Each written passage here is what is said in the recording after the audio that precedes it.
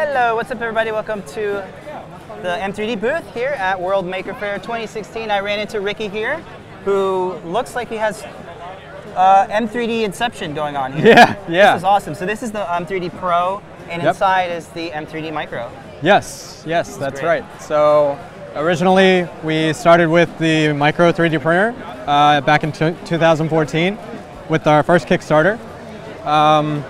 Earlier this past month, we released a second Kickstarter for the Pro.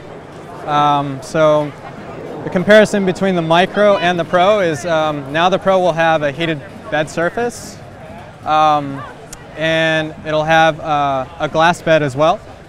This is one of the initial prototypes, so we don't have that available for demonstration. Yep. It's on the other one. But the other thing we have is encoder position tracking on all axes. So if ever it detects a skip, it can recover that position and continue the print like nothing ever happened. So you don't get any staggered 3D prints, right? And you lose a large amount of filament and you lose a large amount of time.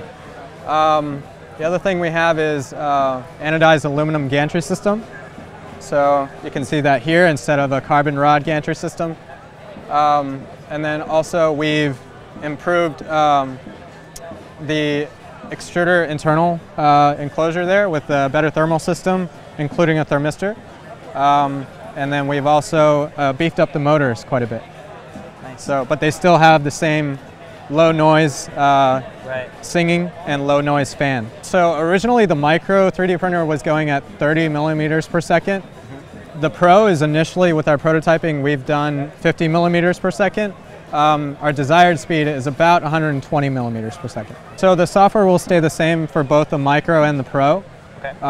But we are planning to, and testing, to open up the Cura slicer settings that we have in the back end. Okay. You'll actually be able to load multiple models in the software so you can print at one time. And then you'll be able to pan the printer inside the software so you can see not only the left and right, front and back, but you can see the top view. We've implemented also an SD card to store prints. Yeah. So you don't always have to be tethered now to the USB cable. And we've increased the wattage, so we're up to 45 watts now instead of 20. Yep, heated bed.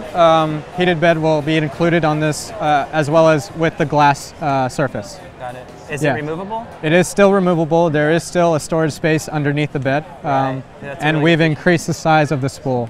Okay, cool. So you've got bigger spools. Yep. Yeah, so if anybody wants to know more about it, where can they go? They can go to printm3d.com and just contact us for any questions. All right. I'm Noé, and this is Ricky from M3D.